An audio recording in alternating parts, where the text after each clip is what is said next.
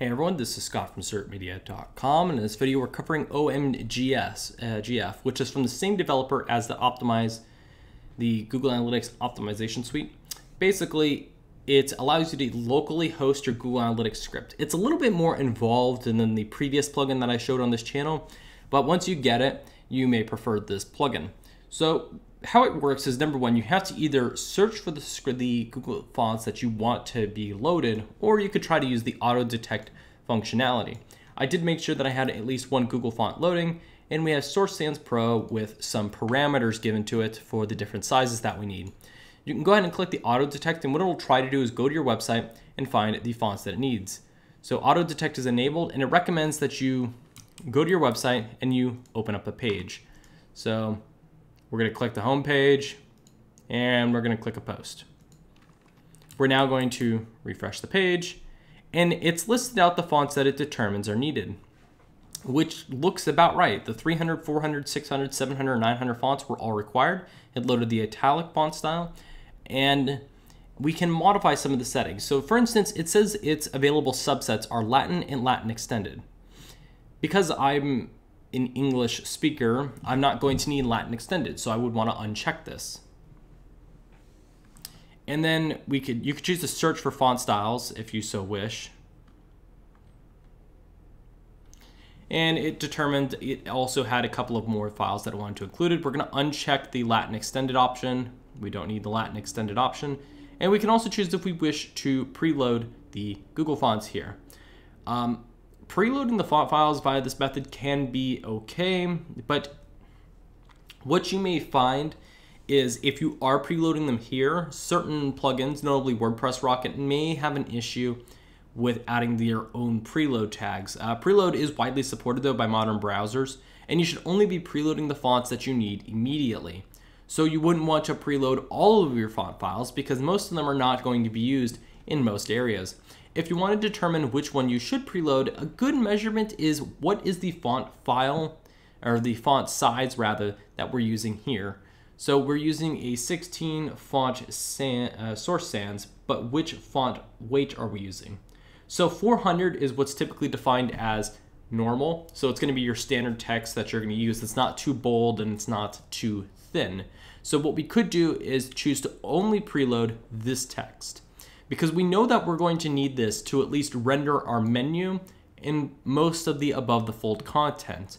I wouldn't ever preload your italicized font because, quite frankly, I can't think of a situation when somebody is using an italicized font, at least for their above the fold content.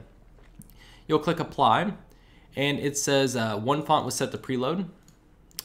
We're just going to go ahead and download these fonts.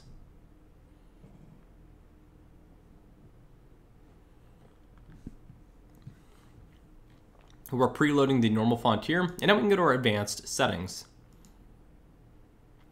Under the advanced settings, this is when you can modify some of the aspects about it. So auto remove will try to remove any Google fonts on your front end that it can find. It will not work with all of them. Certain themes will try to load via the web font loader, which is a JS library that asynchronously downloads the fonts, so that way they're downloaded after basically everything else. The downside of that implementation is the library is quite bulky and slow for mobile devices, so you would get hurt performance-wise trying to use it. If you have that implemented already on the website, you'll need to disable that. And if your theme developer uses it and you're not a developer yourself, you may need to contact them and suggest that they disable it on their own. But auto remove works for basic implementations. As we can see here, the storefront inline CSS is right here. I'm going to click auto remove, and we're going to see if it gets removed. It removed it perfectly.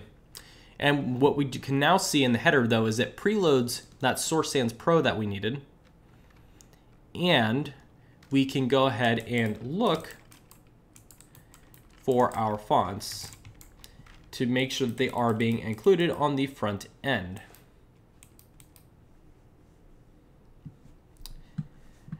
We're going to go ahead and also make a couple more changes real quick though. We're going to enable under font display, make sure it is to swap.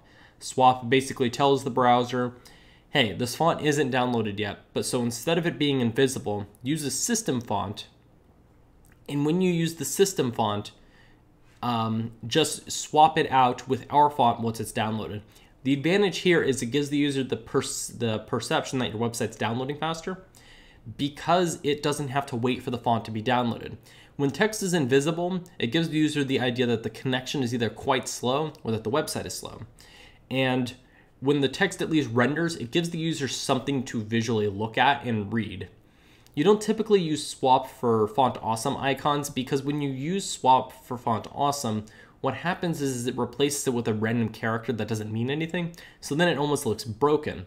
But for regular text, it works quite well. You could choose to go ahead and serve the font files and save the font files from a different URL. Otherwise, it doesn't really matter.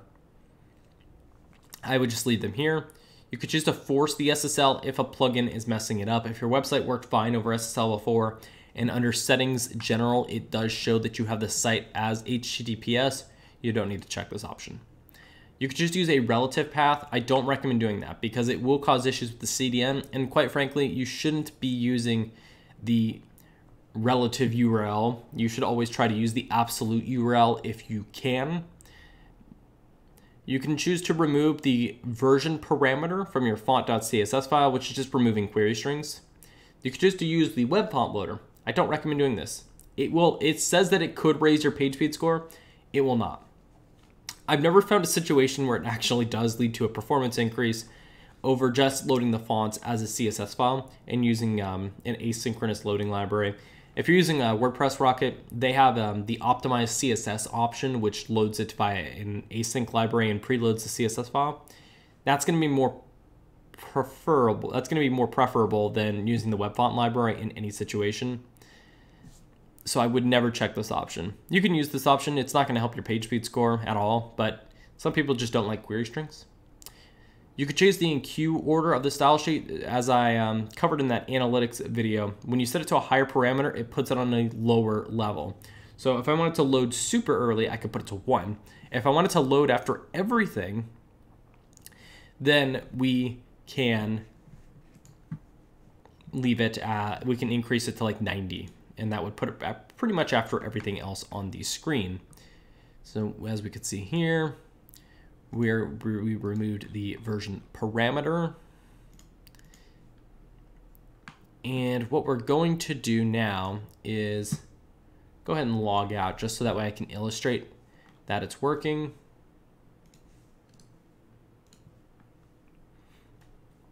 So we're here, we can see our preload request to that primary Google font file that we're going to need. Well, now that it's hosted locally.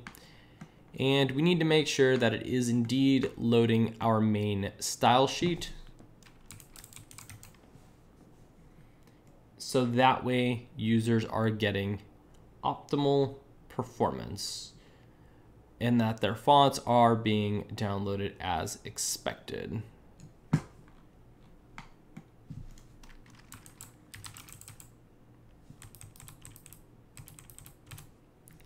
Well, it looks like it's not quite rendering. Let's go ahead and take a quick look to see if we can figure out why that is and not spitting out on the front end.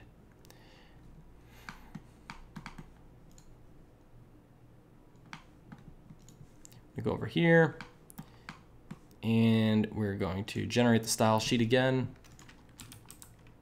There it goes. All right, so you may have an issue where the style sheet doesn't get generated automatically.